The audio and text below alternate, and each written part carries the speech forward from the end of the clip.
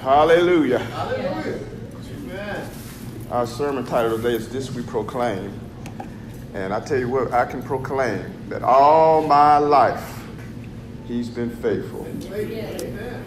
All my life, he's been good. Yes. So good. Yes. Yeah, we have hard times. We have things we don't like. That's right. But guess what? Yeah. It's all good. All good. And if everything goes wrong your whole life, and you die and stand before him in heaven, and you made it to heaven, it won't even matter. Because from then on, it would really be good forever. Yes. Amen? Yes. Amen. Amen. Hallelujah. So we're going to have a quick, well, I'm not going to rush to it, but it's not going to be long. It has nothing to do with the heat. This we proclaim. This we proclaim. Titus 3:3 through 7, as was read earlier in our scripture reading. And I'm going to read it now from the Amplified Version. So all my scriptures today will be read from the Amplified Version. This we proclaim. First of all, first point that we proclaim is that God is kind. God is kind. You know that? So many times he's portrayed as angry God. He hates sin, and he does hate sin. And they focus on all the things that make you think God is mad at you, something's wrong. But God is kind. And reading that, we're going to have this thought. The road to success is always under construction. Yeah. The road to success is always under construction. Titus 3:3 says, "For we also were once thoughtless and senseless, obstinate and disobedient, deluded and misled. We too were once slaves to all sorts of cravings and pleasures, wasting our days in malice and jealousy and envy, hateful, hated, detestable, and hating one another. But when the goodness and loving kindness of God our Savior to man, as man appeared, he saved us, not because of any works of righteousness that we had done, but because of his own pity and mercy, by the cleansing bath of the new birth, regeneration, and renewing of the Holy Spirit, which he poured out so richly upon us through Jesus Christ our Savior. And he did it in order that we might be justified by his grace, by his favor, wholly undeserved, that we might be acknowledged and counted as conformed to the divine will and purpose, thought, and action, and that we might become heirs of eternal life according to our hope. We have been justified by grace. And this is the best way to remember how your status is with God. When you hear the word justified, break it down like this. Just if I'd never sinned. When God looks at you now, it's just if you've never sinned. If you've given him your heart and you look to him as your Savior, you are justified. And he looks at you as just if you never committed a sin in your life. You know, we used to pass out these tracts. Just talk about, when you get to heaven, and you get there and they have this big screen and all your sins going to come across and God's going to judge you. And, oh, my Lord. Can you imagine going through that with millions and millions and millions? It'd take the rest of eternity just to watch who sinned you one. Some of them. Some of our sins by ourselves take up the whole, anyway. But anyway. But God washed that thing clean. Yeah. The ones that got the sin, they ain't going to be there.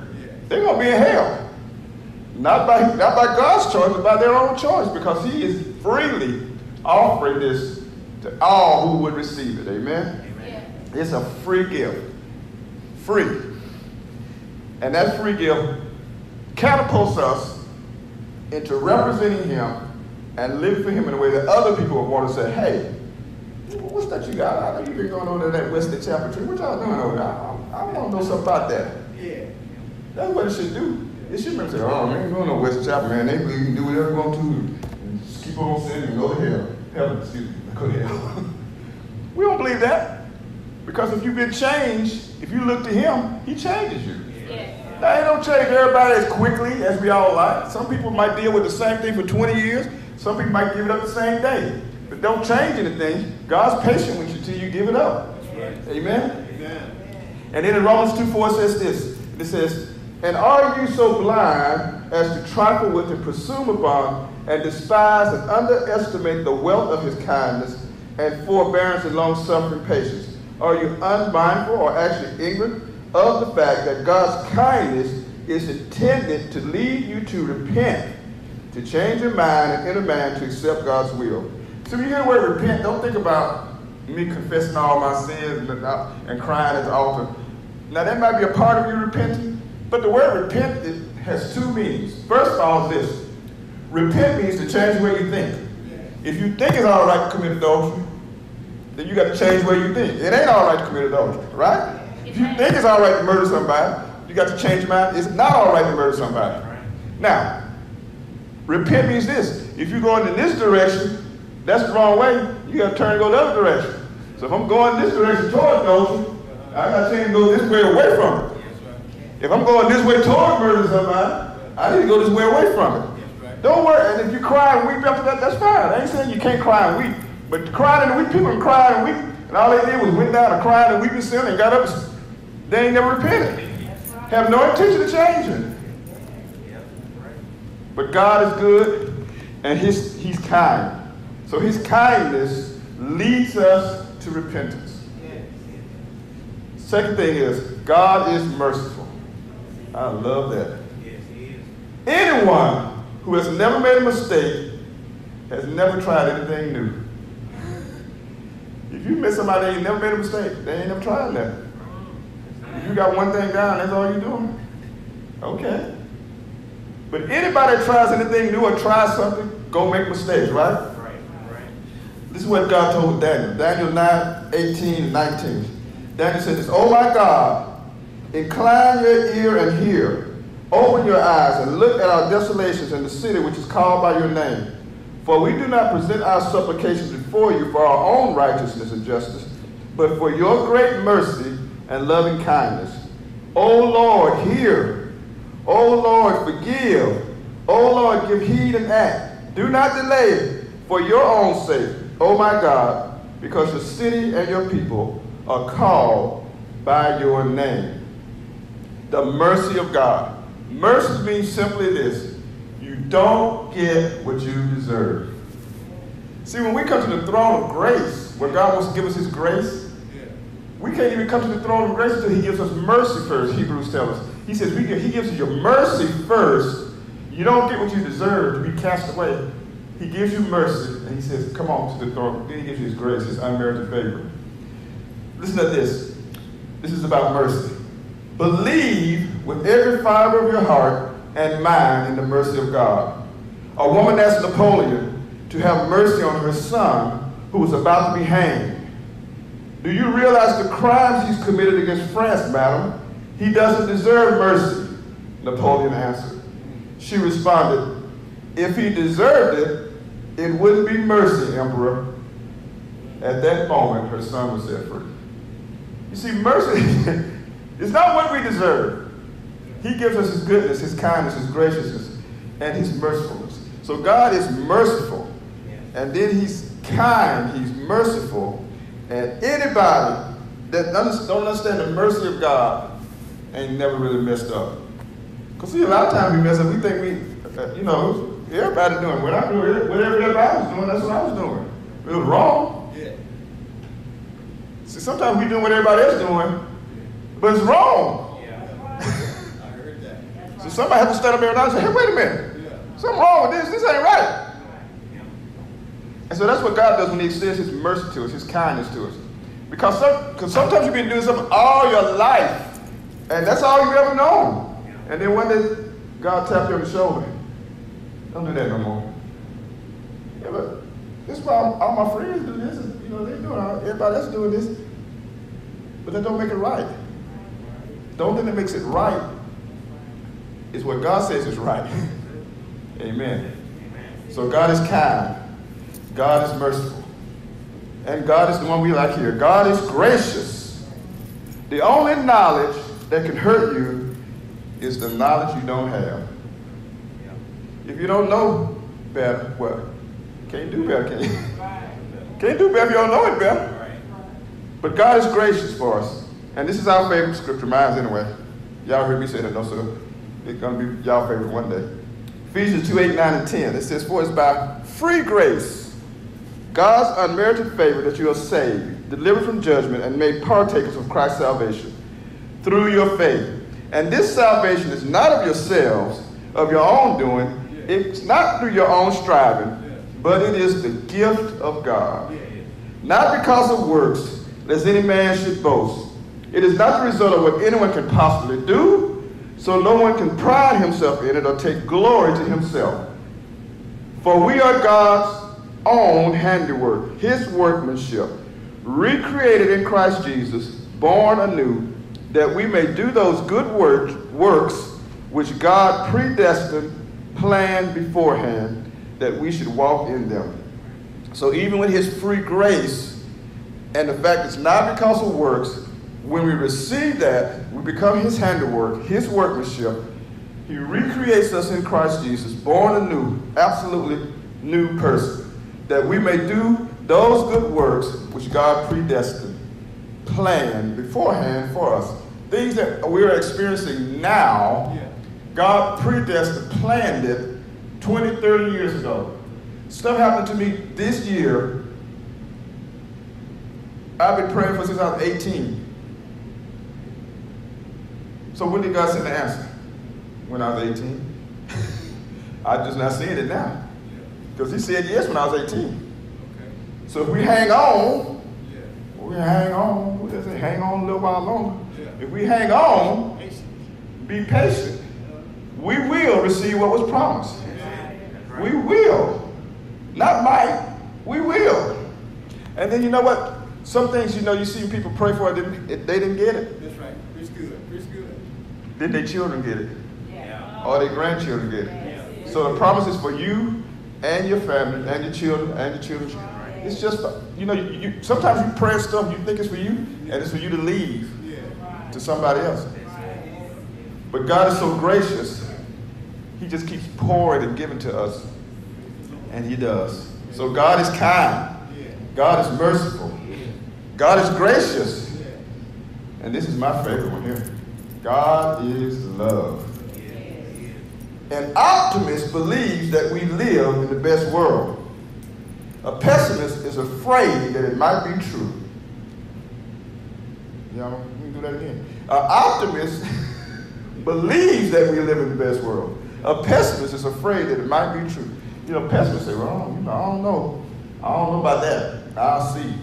Well, no, you won't. Probably. Unless God's just gracious and merciful and let you see it anyway. But this is what God does. He gives us his best. He always gives us his best. Scriptures, y'all, I know you know these. John 3, 16 and 17.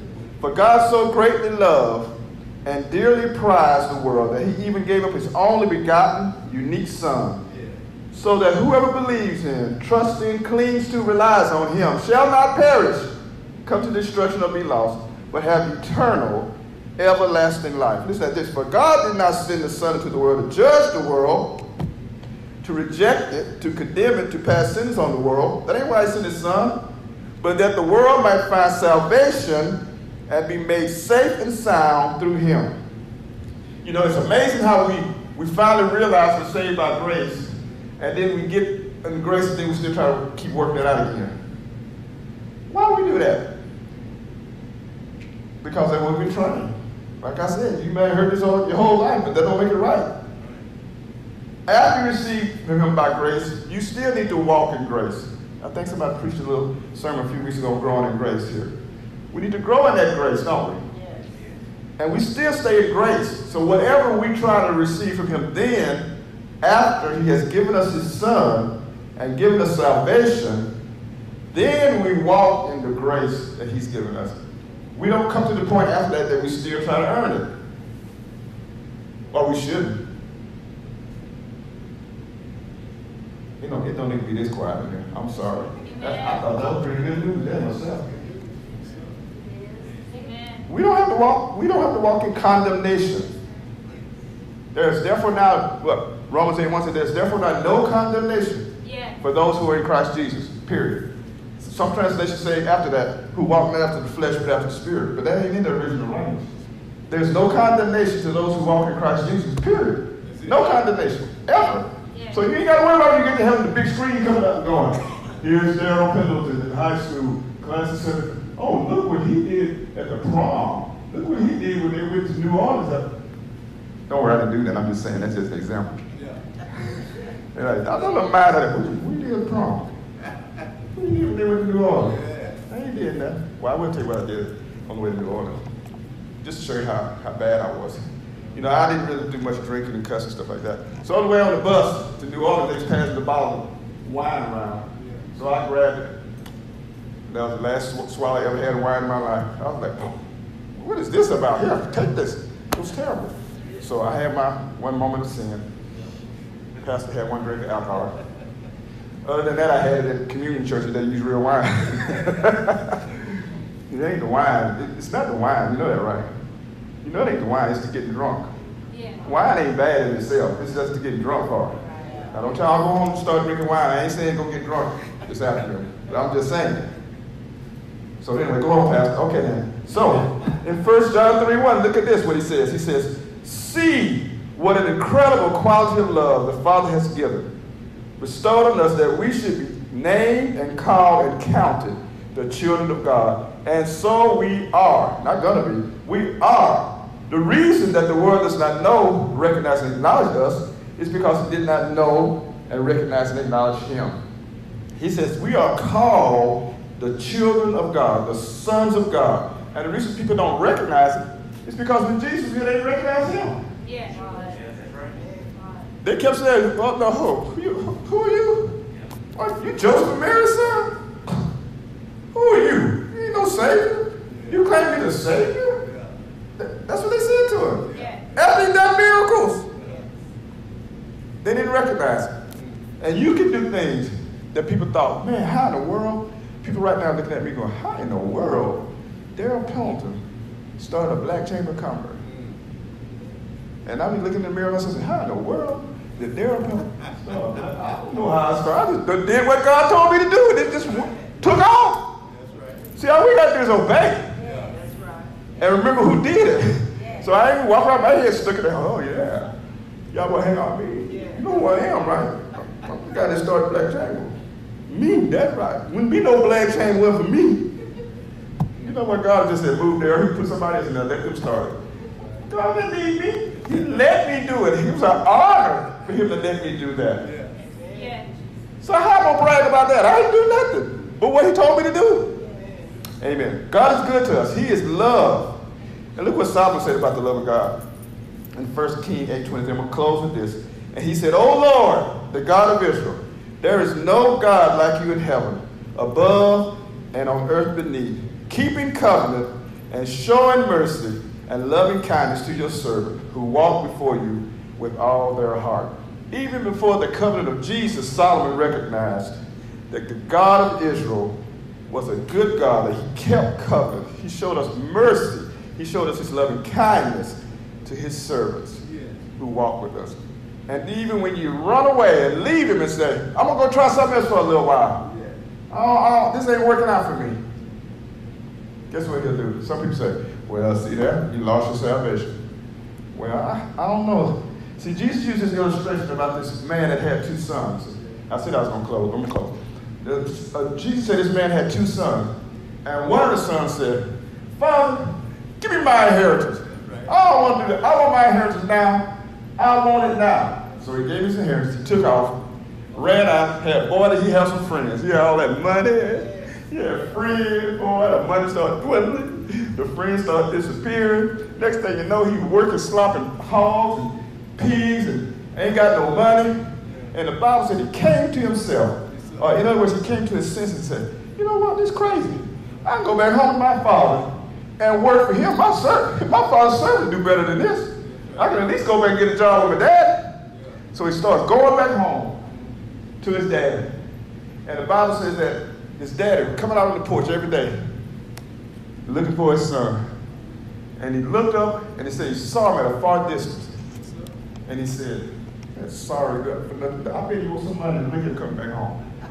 That ain't what he said. He said, boy, he ripped his clothes off and ran toward him. And the boy had already had his speech in his head. He's going to say, now I see my father. He'll say, okay, Father, I know I sinned. I forgive you. And before he could get a word out of his mouth, the father scooped him up and hugged him and said, my son, my son. He's what? His son. He's still a son? Yeah. My son has come home. Yeah. He said, did that fatty cow? We're going to have a party. Yeah. My son has returned. You see, he ain't lost nothing. He was restored. He didn't have to come back and work for his dad. He was still a son. Yeah. And no matter what we do, and it ain't all right to do stuff. Y'all know y'all know what I'm saying. But it doesn't matter because his grace is sufficient. But we need to grow in that grace so that we can be better. Why? So we can be what? Holy. Why do we need to be holy? Because people looking at us, they say, oh, you over there at Western Chapel? Oh, you are acting kind of different. Maybe I should come over there and check it out. But they don't see no different.